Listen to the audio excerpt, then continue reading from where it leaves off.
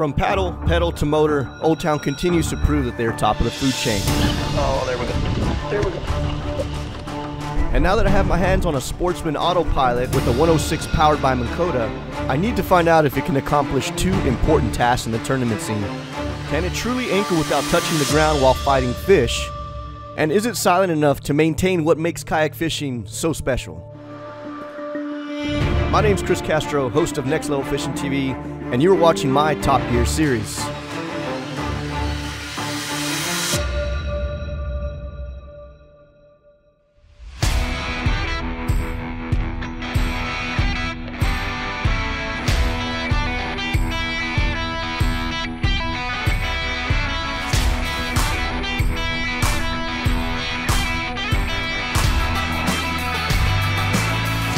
In saltwater fishing, you know, you're going to discover many different types of layout of the land. In the salt, we have different environments where a paddle might work great, a drive might work better, or a brand new motorized kayak might be able to take advantage of something that all of those can.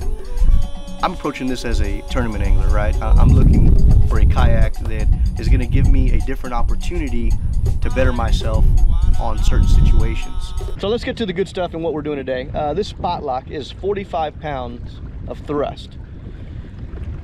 Now I'm thinking, well, that's pretty good. That's actually good enough for a small boat. Typically on the bigger boats, they'll aim for like an 80 pound, but a 45 pound is still pretty legit, not to mention for a kayak. What I want to know is, you know, I sort of talked about this kayak and this whole spot lock stuff, it being just, it could change the way you fish, not only against your friends, not only just day to day, but also in a tournament scene. I want to see if I can get on some good reds, stay stationary, not disrupt them, not disturb them, and stay put while I'm fighting these reds. And I'm going for upper slots, right? So these are good 8-pounders, 6-pounders, sort of in between that. And these are tournament winning redfish. So it should be dope. It should be fun. It should be exciting. I plan on setting some hook sets on this episode. So y'all stick around. Let's get to it. Do you have questions or ideas for Next Level Fishing TV? We'd love to hear them. Feel free to email us at nextlevelfishingtv@gmail.com. Just being able to lean on one side of this kayak and walk up is pretty crazy, dude. Definitely do feel like you're on a bass boat, I'll tell you that much. This whole area right here is just me at the bow of a boat, and I've got everything right here. So I'm controlling every bit of my movement. You know, let's slow this down, for instance. And I've just gone from passing up a lot of fish to potentially getting some opportunity out here. Stability wise, this thing is pretty dang stable. There's not a lot of kayaks I can actually get sideways on and walk up right here to the edge. This is one, which is pretty neat. Now you do feel the boat, but it's just because of the whole design on it. It really gives you a good sense of just, like, it just grabs. Right when it just leans over, it grabs pretty good, and then you're like, oh, okay, there it is.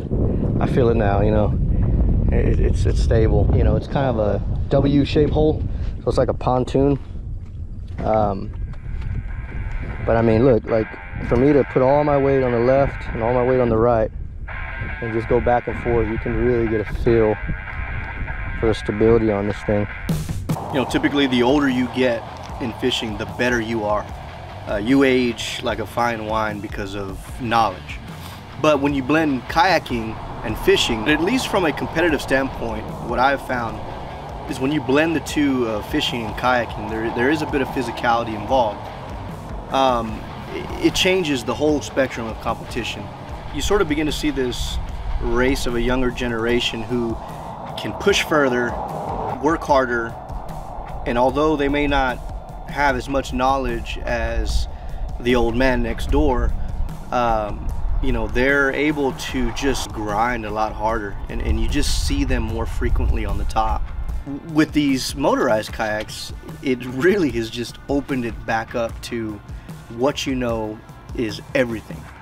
And it's really interesting to see that sort of play out. You're gonna get guys that can unlock the potential. The further, more advanced these get technologically, especially with GPS, perhaps in the future pre-programming routes within your fish finders, you know, all that stuff I sort of foresee coming, and once that gets put into play, it's anybody's ball game. You know, your bass guys out there on power boats, a lot of them have age on them. You know, they have years of grinding. In the kayak industry, it's always been sort of the younger generation that's always worn the crown, for the exception of a few, but you know, that's sort of been the tale of the tape.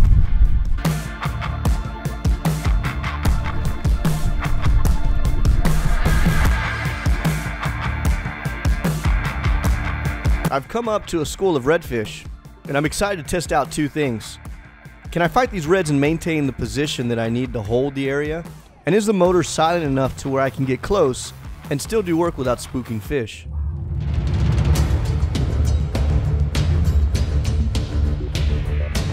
Alright guys, I got my first red here, and I'm on spot lock, so we're going to test this out.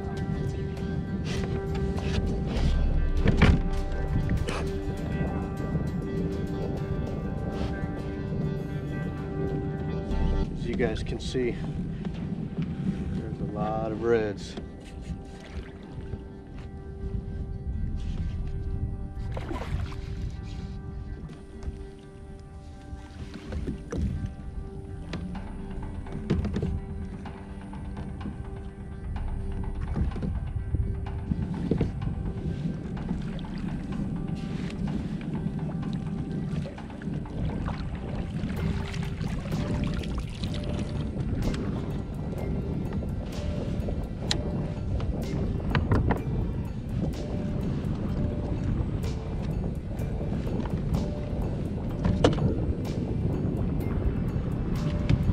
Healthy 6.5 pounder.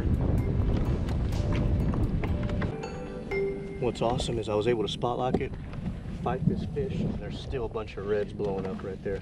Next test is to see how I can sneak up on them.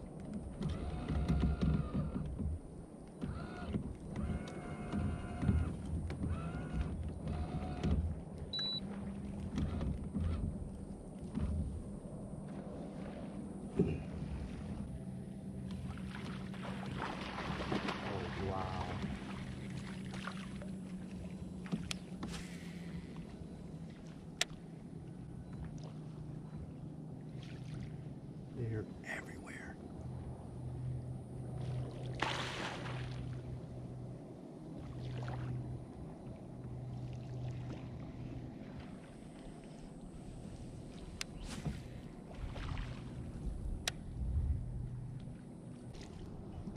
Okay, we're gonna switch things up a little bit.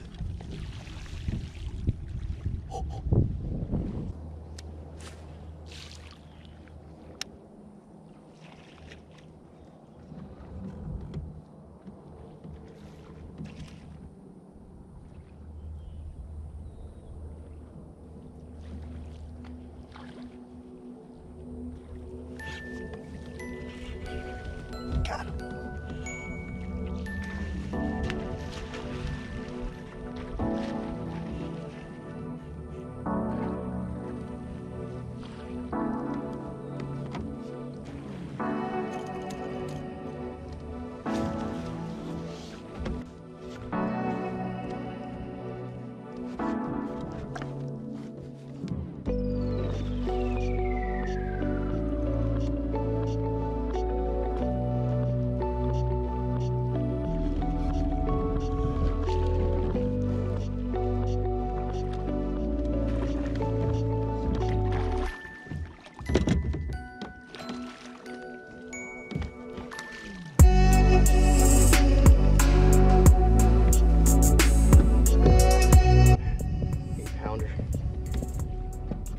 So far, it's pretty clear that this kayak can handle both those situations. You know, whether I'm coming up on schools of redfish or trying to sneak up on them, you know, two things are for sure. I can make those subtle adjustments, stay quiet enough with the Minn Kota motor where I can always reposition myself. And if I'm going to sit there and just hit on a particular area, whether it be deep water or shallow water, that motor is without a doubt strong enough to maintain and hold those positions to where I don't have to anchor and create any disturbance underneath the actual kayak. They're still.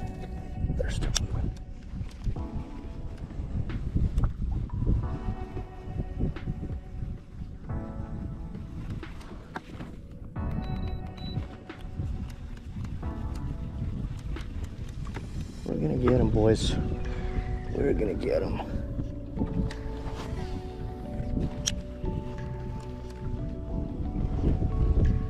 Oh, man. They're not very, like...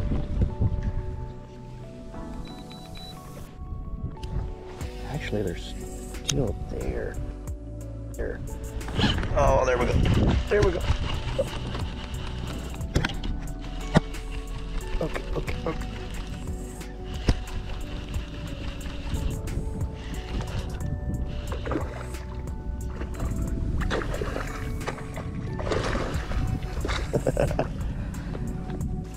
Don't get too crazy on it.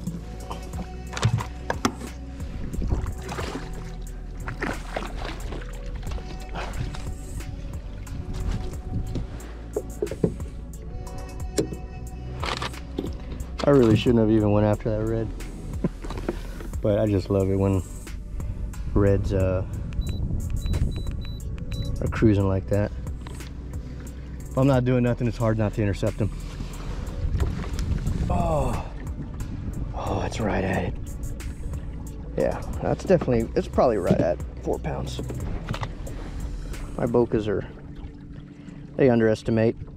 They've underestimated all year, so like all of my, what I thought were right under 8 pounds, they all went over 8 pounds.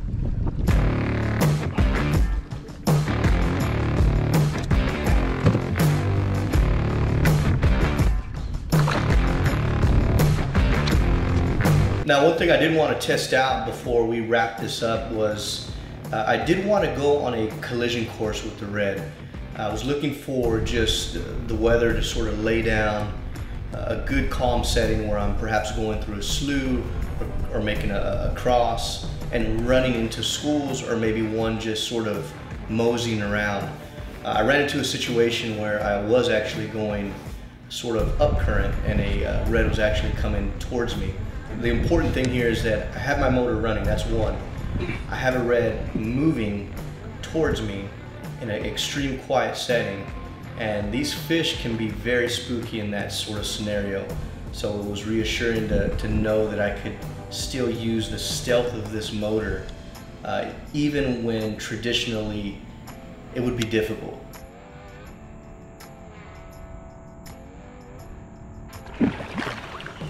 Oh, wow. Oh, wow. Is that an eat or is that an eat, boys?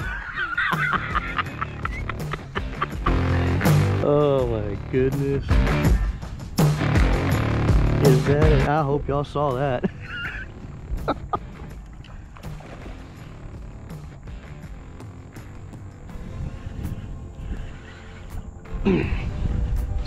Sometimes you just gotta be a little patient with it. No, don't go that way.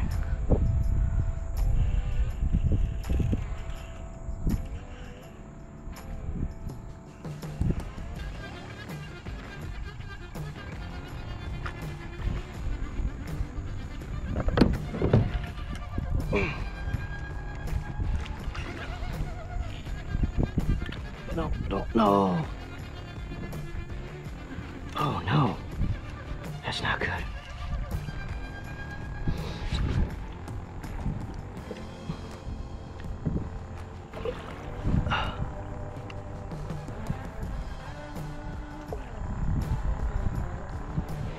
That's not good.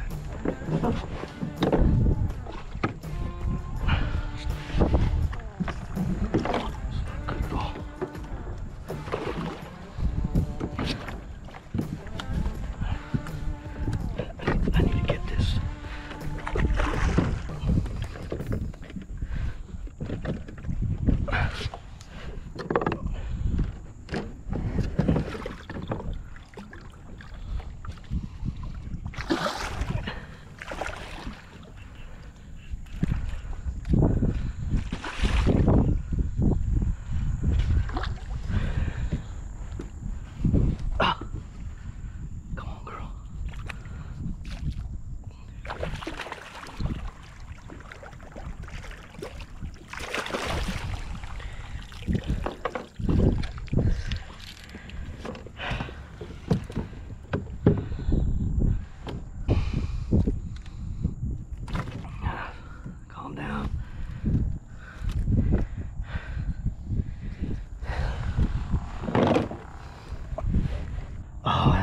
Beautiful. Beautiful.